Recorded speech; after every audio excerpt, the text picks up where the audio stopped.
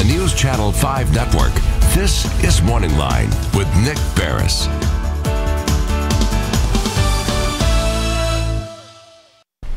Good morning, everyone. Thanks for joining us on Morning Line. Nick Beres coming to you, and we've got a great show. Listen, just stay inside. It's really cold out. You may as well take it easy on this Wednesday. You know, we're getting the snow today that we thought we might have gotten yesterday. It's not a lot, but it's cold enough certainly to get some accumulation, maybe slick spots.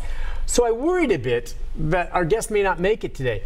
But I imagine he thought to himself, gosh, it's cold. I don't really, and it's kind of, oh no, it's Morning Line. I've got to be there. And that's one of the many reasons we love Davidson County Sheriff Daron Hall. See? I think all he has to do is make a quick call. One of his deputies is out there with one of the vehicles with a snowplow in front. Oh, well, that's not true. That's not what happened today either. I didn't want to hear grief from you if I didn't make it, so I would have crawled to get here. I didn't want to hear grief from you. Didn't have any problems, did you? No, it wasn't too bad. I live kind of south of town, and you know, we had quite a bit of snow, but it wasn't too bad, and the traffic's a little worse, I guess. The one thing that's throwing us for a loop is we see school districts around the area canceling, but Metro, as far as I know, and I haven't seen an update, hasn't said anything. So I guess, is it still on, Mary Elena? Yeah. Nothing. So Metro's going to stick it out, right? It was funny. I have a junior in high school son, and he never gets up this early, and I was getting up, and he's up, and I said, well, what are you doing? He goes, it's snowing outside, and I said, well, you have a late day. I think they have like an 8:30 day normally. So he was all excited, and I said, well, what do you, he goes, maybe we won't go to school today. I'm up to watch. I said, well, that's worse. You're not even benefiting from it. So as I was pulling out of the driveway, you get this notification. So they're going at 10, 2 hours late. Oh, they are. Okay, so that's the latest. Yeah, that's not Metro, by the way. So it's a private school. But anyway. Oh, okay, yeah. So I still haven't heard on Metro. As far as we know, nothing's developed. But yeah. Yeah, she'll let us know. If there's an update on that, we'll tell you on that. But yeah, the snow and the cold right now. And listen, we'll open up the phone line, 737-7587. A few things I want to talk to the sheriff about. First, yesterday, I referred to you as a visionary. No, we had guests on yesterday that were talking about, among other things, you know, the mental health and treatment earlier this week as well.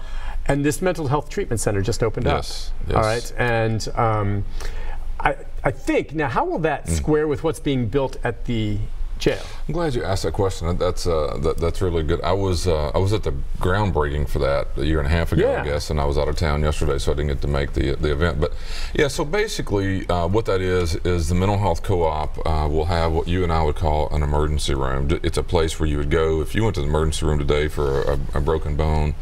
The hours spent there, and maybe up until a day or so, and then you'd go to the hospital for a bed if you stayed. Here, same thing.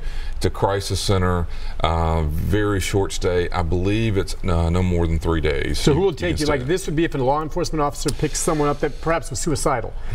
Yeah, and then instead of taking them to the jail or something, they would take them. Yeah, so it's a really good question here because people are confused. The law says that if a person is a threat to themselves or others, even if there's no crime, that law enforcement is to take you to a hospital or a setting such as not to lock you up, but to get you help. Right. Now, people don't understand that's the biggest issue around the state, really, or even the country around the state right now for law enforcement, because there's a lot of law enforcement time spent picking up people who aren't criminal at all, have no crimes, but they're being taken to mental health hospitals. And by the way, there aren't that many of them. One of them's in Moccasin Bend in Chattanooga, so you're taking people from here to there. So what happens is there's no crime involved, but that was by law.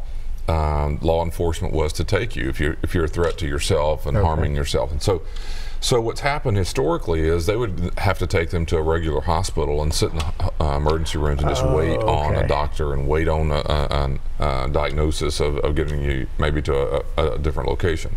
So law enforcement hates that.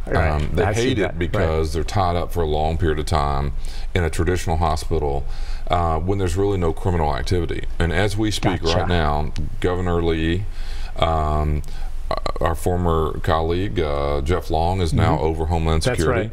I don't know if it's just public knowledge yet or not. Oh, no, that was announced, the Williamson County Sheriff. But also Terry Ash. What's Terry Ash doing? Terry Ash is going to work for Jeff Long in a... Because he was head of the Sheriff's Association, former Wilson County Sheriff. Right. So now he's leaving that association position to go work with Jeff with Homeland Security. Chief of Staff or something in that division. But here's where that overlaps with this. The number one issue that Tennessee sheriffs are pushing is to get law enforcement out of taking people who have not committed a crime to mental health institutions. And so my understanding is, through the connections of Sheriff Long and Sheriff Ash and Governor Lee, that is a big push to get legislation to change the law where it wouldn't be law enforcement, it would be a medical provider or maybe an ambulance EMT.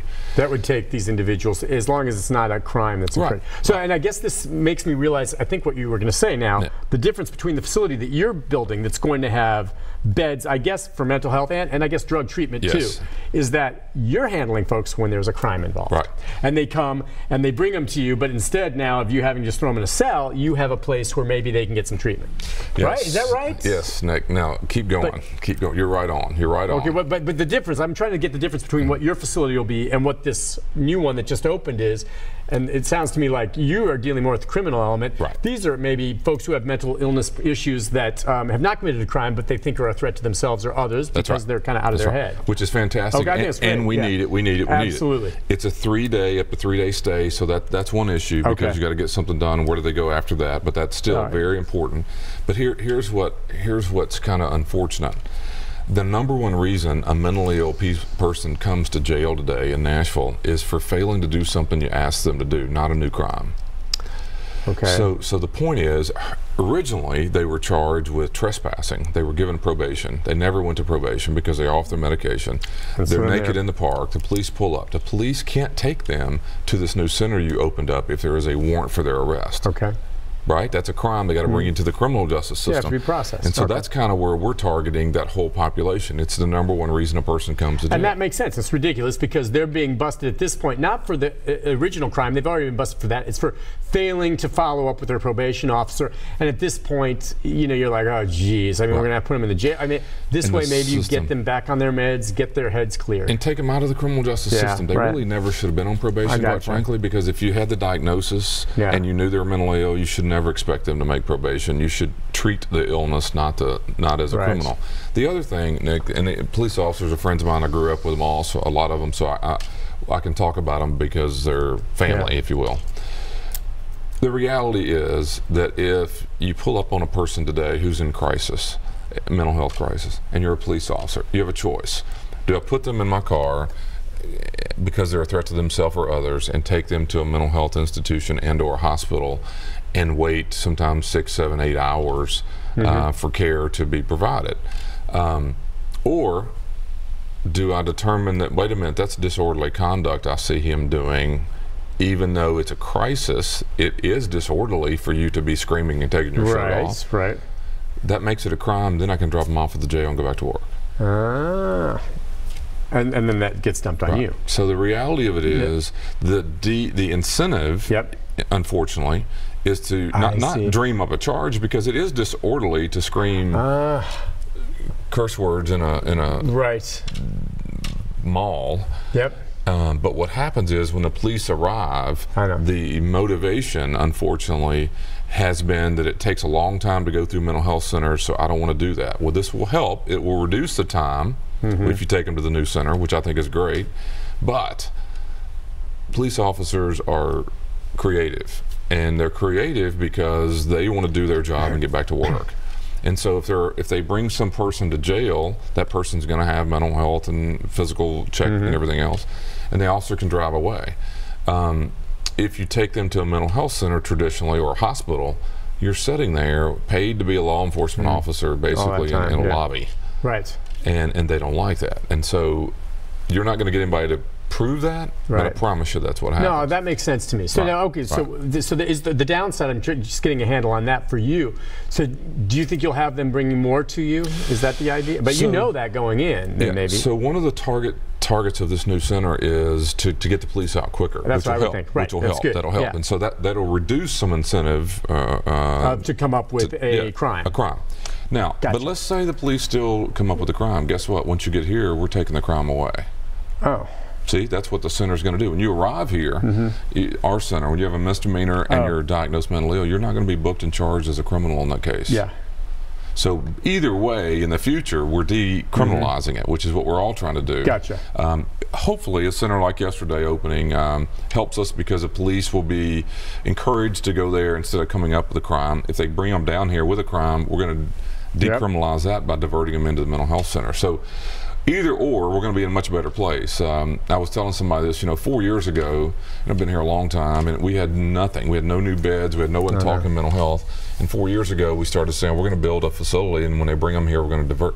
Since that conversation started, the mental health co-op is opening these beds. St. Thomas Hospital is building. Vanderbilt's building right now. Yeah. So in the next year, there will be multiple opportunities to take people, which is ideal. And we're just happy to see it. I just think it's great, and I know you were one of the leaders on this. The city is addressing more of the issue of mental health. Every city needs to do that, and it's a huge thing. It is. And it's coming around, Sheriff. It is. It's coming around in large measure because I know of what you've advocated all along. Before we go to the break, real quick, I drove in again today, and that outside facade on the jail is really coming together. And I was trying to, initially I'm like, it's kind of really, frankly, kind of ugly. That's what I thought, but it's nowhere close to being done, so that's not fair. But as I come down now, James Robertson, and I look to my right, and I see the front of it and the glass and all that. I guess that's going to be the main entry off there. It looks like it's going to be really neat looking, and it's getting close. But you always said getting the outside and it up is the easy part. The guts are going to take more time, right? Because it looks like it's almost done. Yeah, they're moving. They're on schedule, and we expect somewhere in the fall. I would say somewhere October-ish.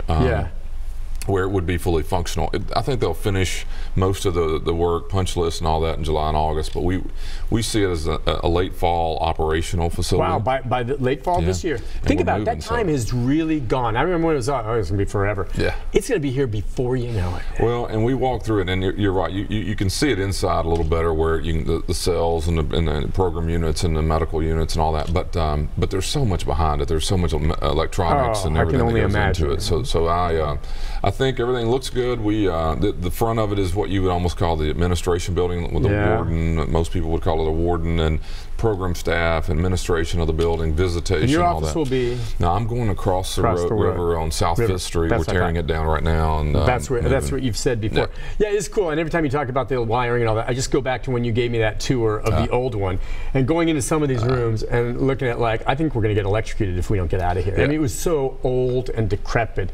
I mean, it's just a really, and when that thing gets built, by the way, there's some restaurants. It used to be the Perch, and now it's a Mexican restaurant right there on the corner. Right. And I hope that when that gets going, it does better for everyone's business in the area, including, you notice two buildings right next to the station here. You blink and they're gone. And one is going to be, I think, a boutique hotel. Wow. I think, and next to it's going to be another mixed use. I think more restaurants. It's literally next to the station here on James Robertson. And I think all of that might be driven by when this finally opens and all the more people that will come here. We have over 200 employees there 24/7. So for lunches and stuff, you'll have more, I think, restaurants around here. And Nick, one thing that hasn't been talked a whole lot about is it was real important to me. You were along for the ride of the argument to move our staff to Harding, and of course when that didn't happen. But one thing that people didn't understand was the city owned the land at Harding, and so our staff would park free. Yeah. So when they forced us to move back downtown, which was not a very good decision, and living on that property, it was critical for me recruiting staff and keeping staff that they didn't pay half their salary to park. And so in that building, every employee will have a place to park. It's underground. All underground there. And that's going to help us. I mean, at least, like I said, it's safe, it's secure, and they can come to and from work. And that's huge too, because that means they won't be taking spaces up above ground, where all of us and other people are going to municipal or other places need to park. So it'll help them, and it'll be a really good facility when it's over. And I'm like you, I'm watching it come out of the ground in a very fast way. It's exciting. I know both of us kind of were in agreement that it would have been better if they just put something else there. But it's here. It's going to look good, and it's going to be here before you know it. Listen, we'll take a break. When we come back, we've got some folks who've already called in, and the number 737-7587. More from the sheriff, and your phone calls with him for the remainder of the hour. So jump in if you have a question or comment right after this. Stay with us.